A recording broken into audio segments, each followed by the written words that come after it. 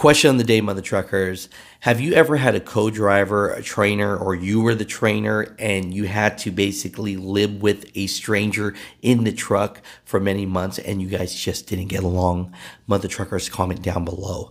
I want to make positive videos. People say, Alex, why are you always giving this realistic truth? And why don't you do more of people sharing and loving? And I do want to do that, but I want you guys to know the truth of what it is like when you get out here trucking.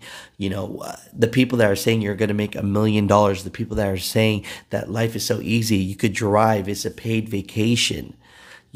Some parts is true, but for the most part is real, is grimy, and you're going to have to run like heck to make some money to provide for your family. So I thought about it.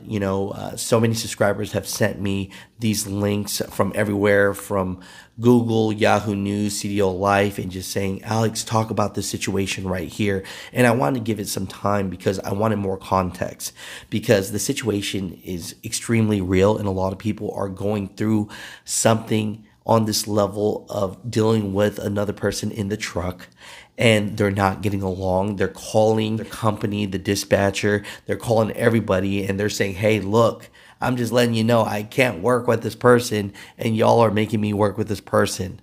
And so it gets real out here. And so the situation right here is basically Aristides Garcia, 63, has been bound for Cedar Rapids, Iowa, the home base of CRST, alongside a co-driver, Miguel Abagarin.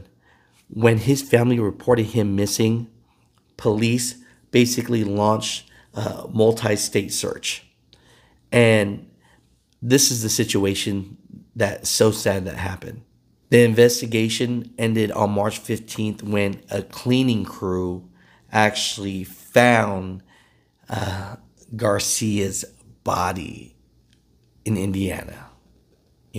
So sad, and they arrested his co-driver in Texas. So there's a couple pieces of this. Where was the semi-truck?